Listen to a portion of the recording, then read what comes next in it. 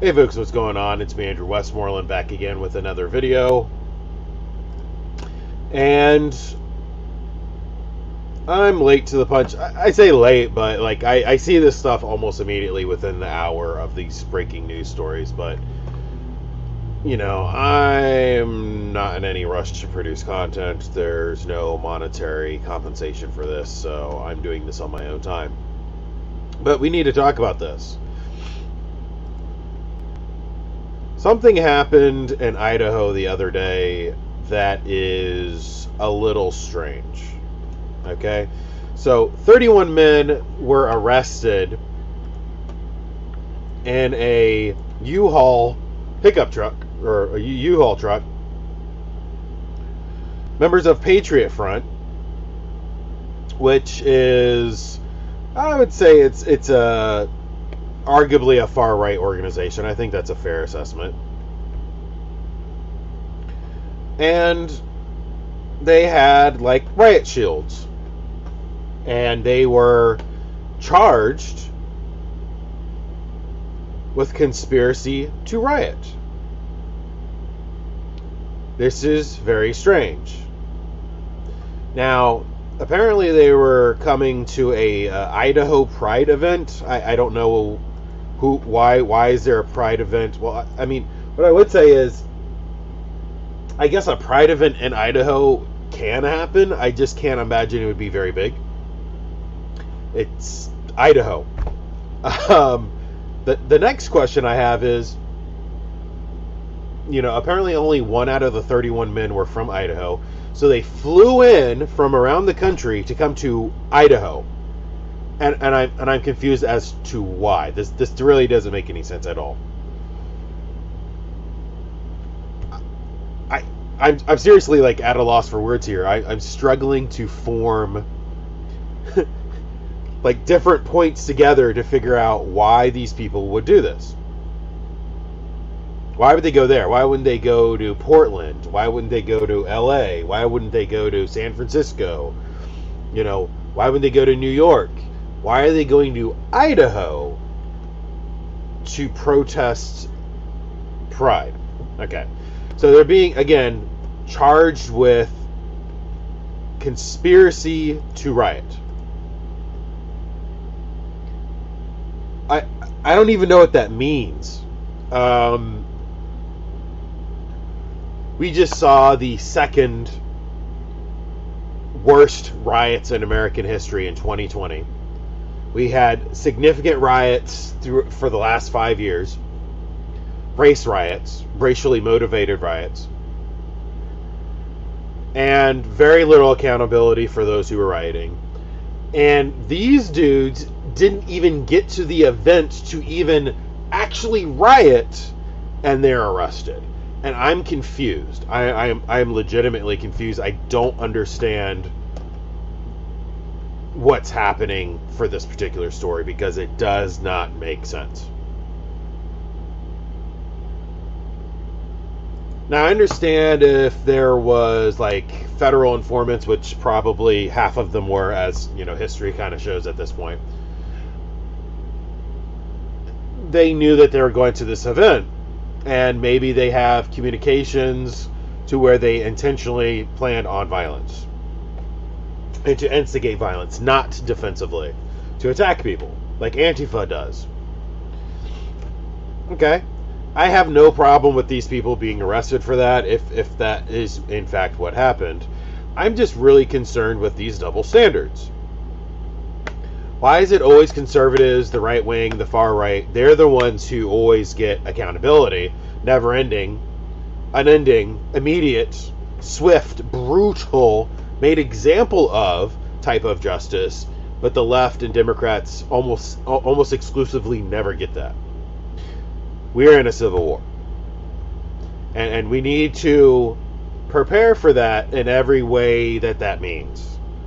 You need to mentally prepare for the possibility that your neighbor may try to kill you one day because of your politics. You need to understand that a mayor may institute some kind of illegal unconstitutional mandate because we're in a crisis, and they decide that you are because of your politics that you're now being detained. That's very possible. Okay? That's very possible. Okay? These things have happened before, and they will probably happen again, and I think we are a lot closer than people want to acknowledge. You know, our lives have been really good and really cushy here in America, but now we're getting to this point where two major political factions are butting heads to an extreme degree, and I don't really see any way that this is going to stop other than one of them has to lose. Just like in the last Civil War. One of them has to lose. Okay? So, more questions I have for this particular event would be why... They're not very bright, clearly. If this is not like an entirely a Fed op, these people are not very bright because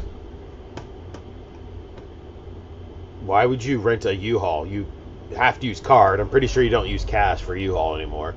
You got to have some kind of ID, you know, something to they know that you're the one responsible for this vehicle. So, I mean, you're leaving a paper trail and all this other stuff. Like, why wouldn't you use multiple vehicles? This doesn't make any sense at all.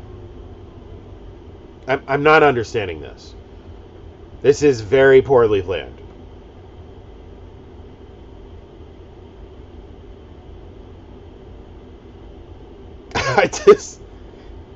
I don't understand this at all. I really don't. It says there the rest came from at least 11 different states: Washington, Oregon, Texas, Utah, Colorado, South Dakota, Illinois, Wyoming, Virginia, and Arkansas. And I believe one was Idaho. So yeah, this guy was from Idaho.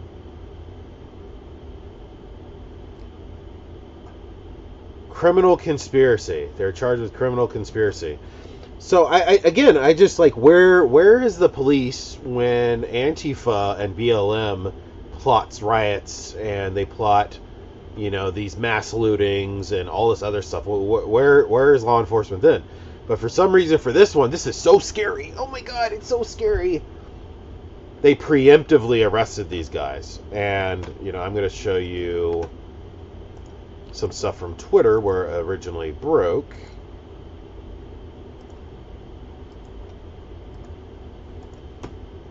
And here are some images. They like had these guys lined up. This huge bust, right?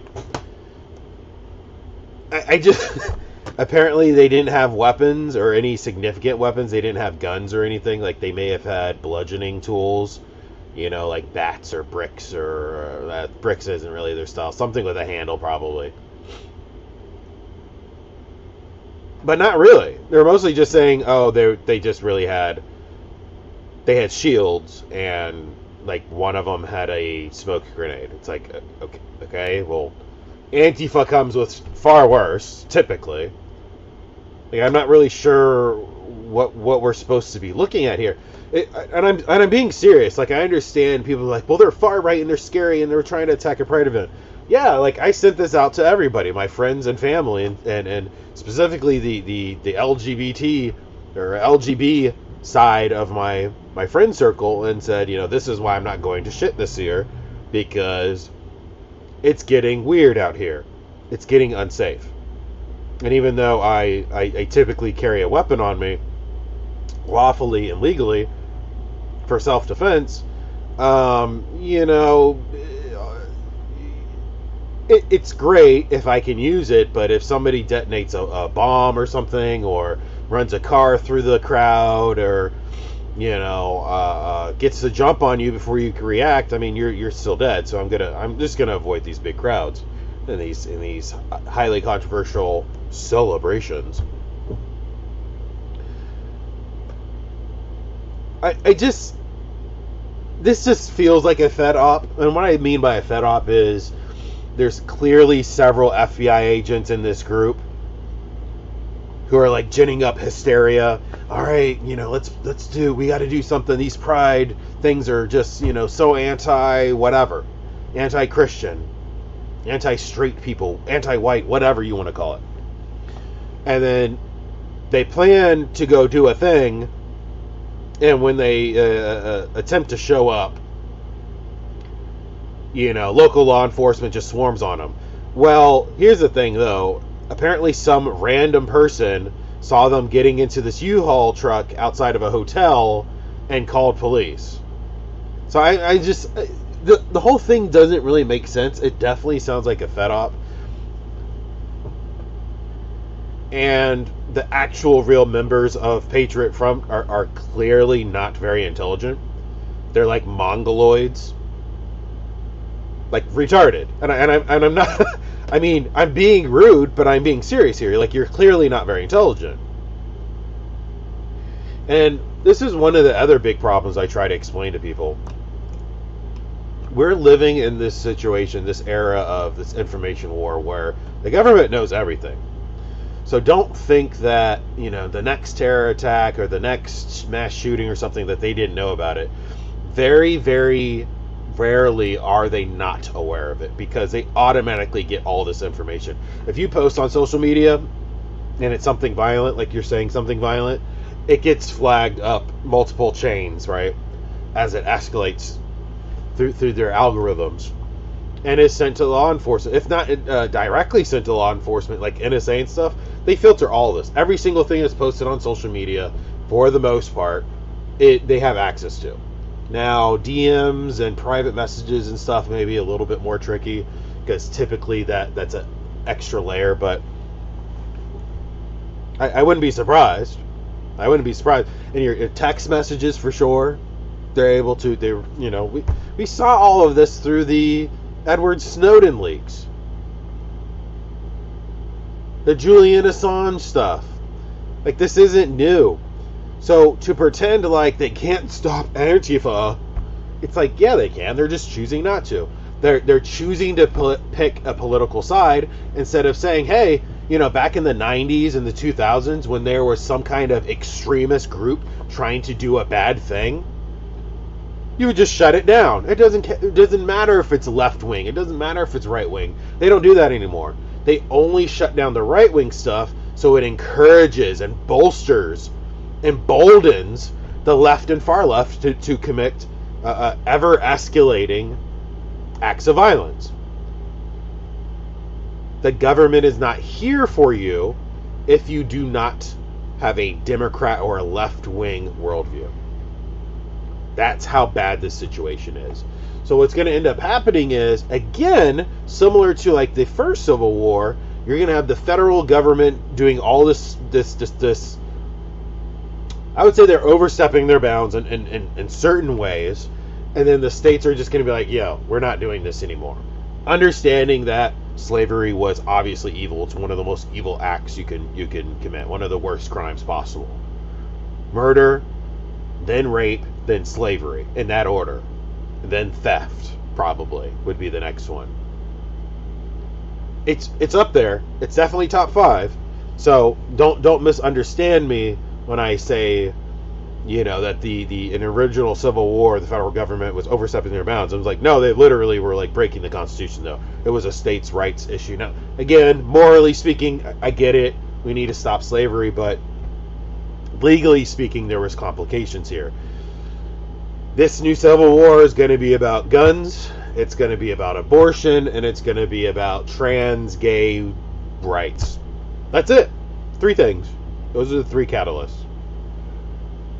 And because the left is getting more and more extreme with their rhetoric in regards to these things, the right has no choice but to counter that because they want to still maintain some level of say in this country, right? Obviously, that's how politics go. It's an ebb and flow, a push and pull. Okay? So 90 Democrats were saying, safe, legal, rare for abortion. Now they're literally saying, oh, you could abort a baby the moment you go into pregnancy, or you're literally about to come out of the birth canal, you're crowning, and you can abort it. Some are even advocating as far as like a week later. Oh, a week later, whatever. Some even like, I'm not even kidding. I'm not making this up. Some Democrats are proposing, a couple weeks, a month or so after a baby is born. You could abort it then too. That's fine. The gay, trans stuff, used to be not really an issue. It was like, first, it was tolerate us, which, I absolutely agree. You should tolerate, different people of different worldviews, different personalities, and different lifestyles. But then it became, oh, you have to accept them. And I'm like, well, I'm bi, and I understand that not everyone agrees with that, and some people are like deeply religious and whatever, and I fully understand that they will always hate me no matter what, and they will say that I'm a sinner and that I'm going to hell and all that stuff, and they absolutely have that right to say that. The problem is when we're saying you have to accept people, it's like, well, no, I don't accept Islam as my religion, or Judaism, or Christianity, or Hinduism, or Buddhism, any of that doesn't, that doesn't make sense. Like, you can't. What do you mean acceptance? Acceptance is a choice. Well, you could argue tolerance is a choice too, and you don't have to tolerate it. But I would say simply somebody existing, you should tolerate them. Accepting what they're doing is another story. Now it became what is it, the celebration phase, where we started celebrating LGBTQ, and it was like, oh, everyone's happy, and you've already tolerated them, you already accepted them. Now we're having a celebration for this thing. It's like, okay, it makes me uncomfortable, but okay. And then now it's participation. Now it's not good enough that you tolerate them. It's not good enough that you accept them. It's not good enough that you celebrate with them. Now you have to participate with them. You have to participate with them. You can't be straight anymore. You have to be gay or bi or something, or non-binary or trans or something. You have to become them, or else you're a bigot. I'm not making this shit up. This is what these people are saying now. This new wave of rainbow, I don't know what it is anymore. It's not what it used to be. And this is why almost every gay or bi or lesbian friend I have does not want anything to do with that flag, association with that flag, or the LGBTQ community. They do not care. They're like, nope, these people have gone off the rocker. Because it's become hyper-political instead of what it used to be. Is just like, hey, leave us alone, we're equal to you. That's what it was. And now it's, no, you have to become us. And we want your children. That's the next phase of it. So then you're going to have these people. You're going to have these people popping up because they're sick of seeing the trans children being transitioned medically and cosmetically transitioned to other genders, other sexes. Because it's a massive affront to human decency. You leave kids alone. The grooming, the drag kids shows, all this stuff, it's disgusting.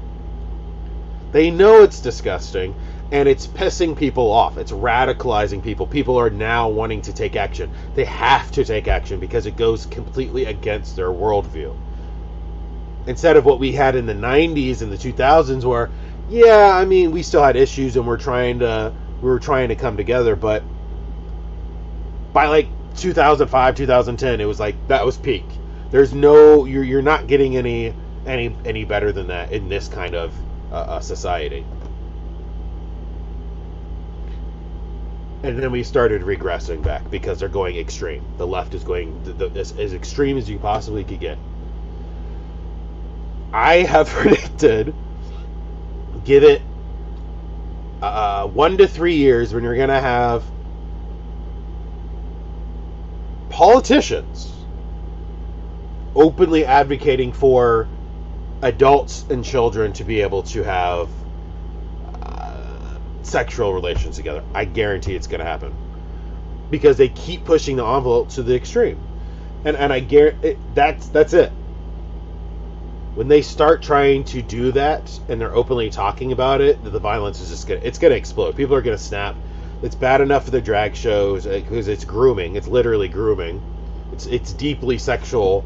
You know, drag shows are deeply sexual adult content, and they're pushing people to these extremes.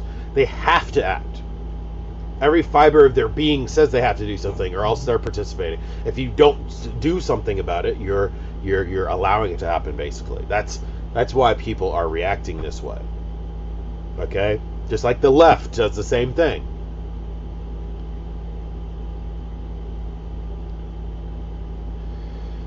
So I'm going to leave it there. Thank you so much for watching, if indeed you still are, and I will see you all next time.